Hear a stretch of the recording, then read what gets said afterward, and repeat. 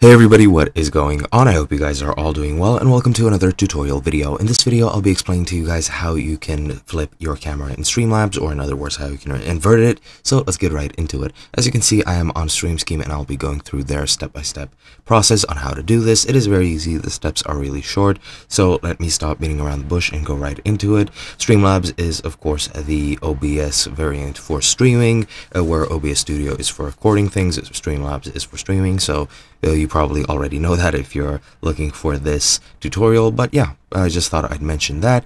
But yeah, first things first, you just want to launch Streamlabs, of course, and make sure your webcam is displayed correctly on your screen. This could be, as far as I'm aware, any source of video, but if you're doing your webcam, then yeah, that is pretty much it.